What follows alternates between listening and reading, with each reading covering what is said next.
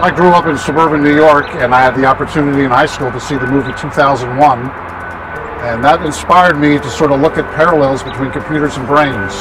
So at Princeton, I was able to create my own major, which we called cybernetics, that combined electrical engineering, mathematics, psychology, and philosophy to sort of get the underpinnings of an evolving science looking at parallels between computers and brains. I then went to University of Michigan in an interdisciplinary graduate program in computer science, and a friend of mine who was working in industry said, why don't you go work in industry for a while? If you want to understand how organizations work, go out and get involved in organizations. So I spent the summer working for Panasonic Electronics, living in the company dormitory, singing the company song, reciting the company's 7 principles, and I was completely stunned by the differences and decided that I really wanted to study how to make organizations more effective. Ever since I realized that I really wanted to try to turn out people who have real core convictions and gear them up to take action in the world, I've innovated like crazy in the way I teach. And I'm very proud of the transformative experience I've been able to create in a classroom environment, working with people from all over the world, getting people to sort of discover their core mission, and then teaching them things that I learned from my Wall Street experience and Accenture experience to make them ready for the dynamics of action in the business world. One of the great privileges is teaching at American University, where I get students literally from all over the world.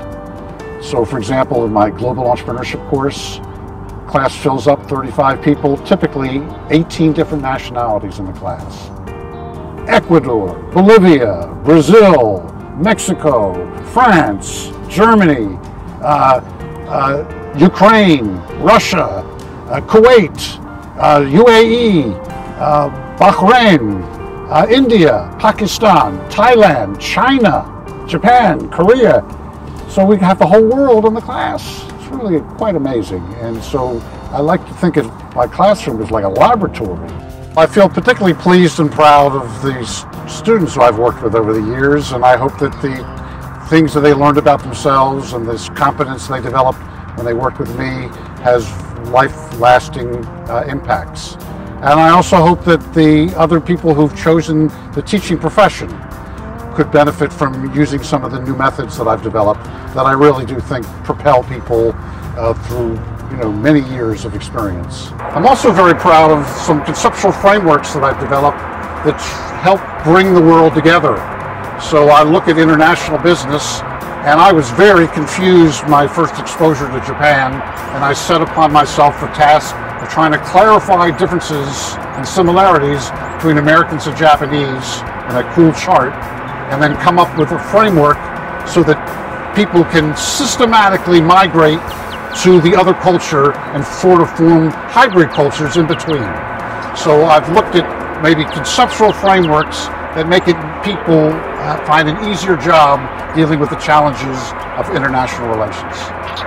It's very clear that I was given a wonderful opportunity as a business professor to act on my personal mission in a day-to-day job and to help people find their things. One of the greatest pleasures I have now as a fellow who's been in management education for 30-some years is seeing what's happened to my former students and the kind of roles they've come to play in this country and in countries all over the world. I feel personally connected to the business community and therefore increasingly the government communities of countries all over the world. It's a real pleasure.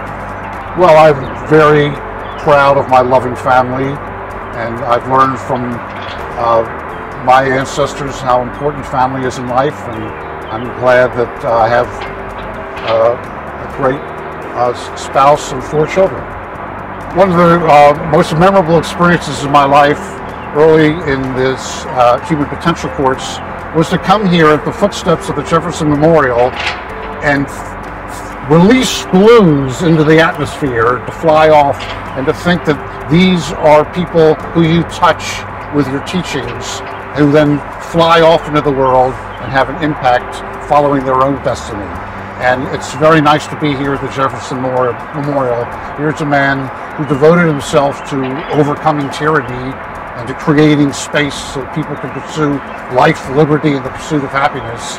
And I feel that I try to create an environment in my classroom experience that gives people a chance to discover that about themselves, gear up for taking action, and then move ahead. If I were to summarize my life's work at this point, it's to try to find simplicity in life, to find simple ways of describing complex experiences that I've had or complex ideas and make it available so that everybody can get it.